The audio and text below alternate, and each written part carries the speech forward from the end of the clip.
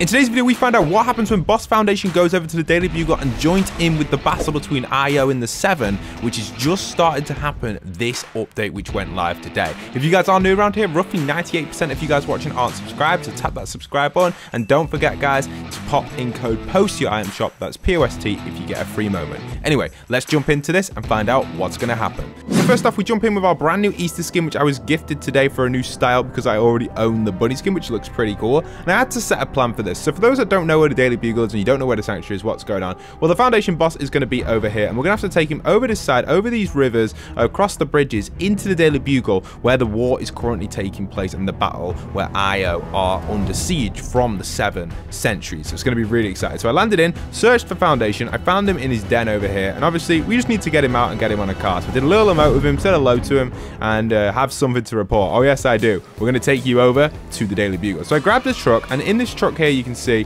I had a decent amount of fuel. It was basically set to go, fully green, nice lovely camo on it. So I drove this over to the location of Foundation, and I did this on my own, so it was quite difficult to do, but missed the turn for the bridge, but that's okay. Let's take this truck across this bridge and get over to Foundation as quick as we can. So he's just around this corner over here. I'm going to clear a few of the obstacles on the way just like this so we can easily get him out, and we've arrived at our destination. So I pulled in nicely and I was ready to get Foundation on top of this truck. So I built a little structure, got him around, made sure he was safe to go, and started fishing rodding him onto the truck, I guess, and we get him on nicely. So Foundation gets on, we edit that, and now we're set to start driving this truck. So the truck eventually starts to get out of here. It goes very slowly because we don't want Foundation to fall off, and we've got him in a lovely position. So we're going to be driving Foundation over towards the Daily Bugle to see how he's going to act over there. So he's going pretty fast. Foundation he's doing all right. He's kind of chilling on the bus, chilling on the, I guess, truck, but it's basically his bus transport right now. And we get over here, and unfortunately he does fall off over here. So I decided to myself, oh no, let's quit, let's get out of here and build a little wall so we can't get any further. So I held him there for a bit and then decided to fishing rod him the rest of the way.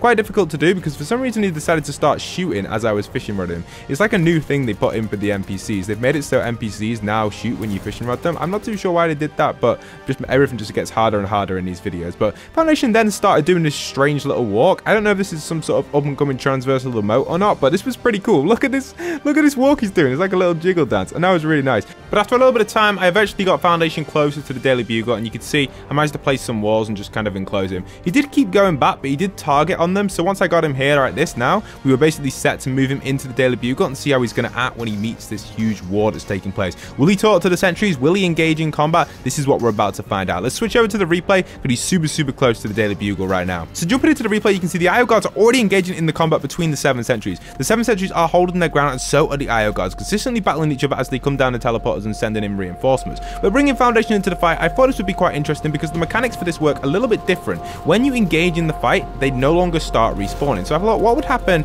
if Foundation engages in this combat? So Foundation jumps in, he fires in a big meatball, hits a few of the IO guards, gets a decent amount of damage on. We've got more 7 sentries backing up around the side over here. Foundation absolutely tearing these down as best as he can. He's doing a really good job at it, but he's taking quite a lot of damage. He fires in another huge rock. The meatball goes in, and it does hit a few of them. The IO guards do take a little bit of damage there, but not enough. Another IO guard goes down there, but then another one respawns in straight away. You can see Foundation still engaging in the combat. His MK is absolutely wrecking. Check that out. Another meatball goes in. Lovely elimination on 3 IO guards, and then they all just respawn straight off the bat by the teleporter. Another 7 sentry goes down there from the IO guards. You can see the IO guards haven't got the best aim. These have definitely got weak aim. The MK is absolutely wrecking them. In goes another rock. Let's see what's going to happen with this one. Ooh, lovely hit there. Another elimination there from the Foundation. Another shot in the air with the MK. MK is really improving here. Look at the size of Foundation compared to the 7 sentries. That is absolutely incredible. Foundation again holding his ground at this situation. But it looks like what is happening in this experiment so far is it's not actually registering the kind of attack on this army, should I say, because what's happening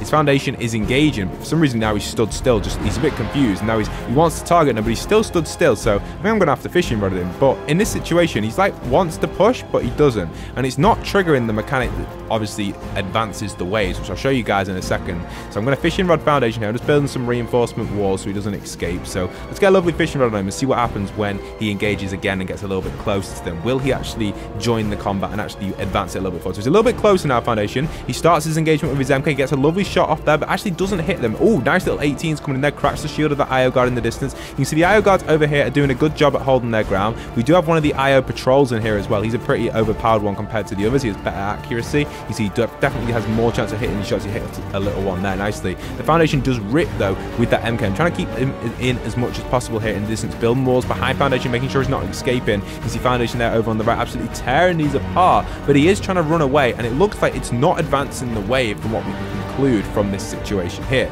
So currently, what we have here is Foundation in a stalemate with these IO guards. The IO guards just keep respawning, and so do the 7 sentries, and for me to keep holding the Foundation here on my own, it's almost impossible. I've run out of materials. I'm really not doing very well at holding because it's hard to do on your own, and unfortunately, it looks like the Foundation is going to back off a little bit here. Is he going to go back into the fight, or where's he going to go next? That's the question. For some reason, he decided to pick up this wall, and after a little bit of time, Foundation did eventually start walking backwards, still facing towards the IO guards until he got to this downward slope. He was actually ready to engage, but he just wants to go back to his POI, realizing that he can't do anything, unfortunately, until a player actually interacts with what's going on in that area. Now, so let me show you guys how that works as we jump into that. But congratulations, Foundation. At least he got engaged in the fight and took out a lot of the IO, but not enough. So I decided I'll jump into the fight. I've jumped back into the gameplay, and I've jumped straight in. So this is what happens. It signals this help the 7 reclaim. Obviously, the Foundation didn't help the 7 to his standard, but I can do this pretty well using my tips on the boss meets for those that have watched a bunch of the past boss meets, and also how to meet and find NPCs and how to battle them.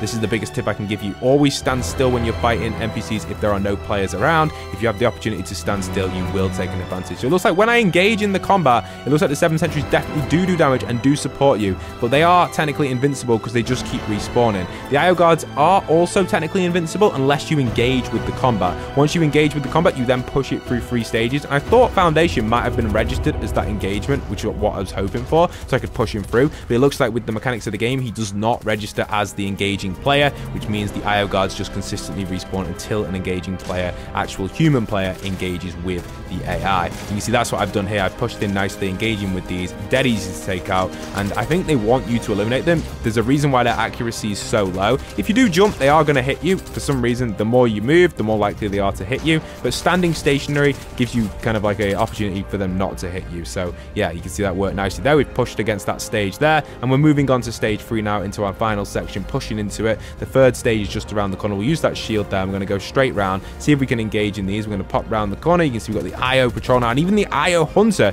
who's a brand new boss that's been added in. The IO hunter is basically a weaker version of the hunt master, so he's pretty cool, and you can see him over there. He has an over shield compared to the IO guard, and his accuracy is a little bit better, but my gravity is going to send me flying here. That's a really cool little move. But that's going to give us a little bit of an opportunity here, because it looks like we've got ourselves a little chest over here. So let's open this chest and see what we get inside of here. I'm hoping for a rocket launcher or something. That's going to come in super handy if we do get that, so you can fire it straight onto the IO. Oh, there we are. Okay, nice. Okay, let's target this onto them. Locking on. There we are. Fire it in, and boom, here it goes. Goes up. You can see it going up, and then it decides to come back down. There it is, and it's going to crash down. Oh, nice. Takes out all the IO guards other than the IO. There's one IO guard still remaining down there, and they are respawning. And we've obviously got the IO hunter. The 7 sentries are engaging on the hunter. I'm going to pop down and take down the hunter nicely like this. Get the IO hunter. Easy takedown like that. Nice little headshot there. Take him out. Ooh, almost. Okay, IO hunter goes down. We've got IO guard over here. Let's take him down. And there we have it, the 7 win. So I've just created a brand new creative map called Tilted Parkour Tag, and inside of here it's OG Tilted with the floor is lava. However, it's not just basic floor is lava. The whole of the floor has been ripped up by the lava, and there is lots of unique routes you can take, obviously with the tag. The idea of this game mode is simply tag as many players as you can. You can use the code on screen to get into the actual map itself, and once you tag a player, they'll join you as the hunter, and you have to hunt down all the taggable players until you've eliminated them all. You have 15 minutes in total to take them all down, and if you collect coins, you earn XP and also gain some health back as well to help you survive longer against the hunters when you are a runner. Good luck in Tilted Parkour Tag. I look forward to seeing you guys in the lobby. I'll be playing this for the next few hours today and tomorrow, getting some testing in, and let me know if you find any bugs in the map in the comment section down below.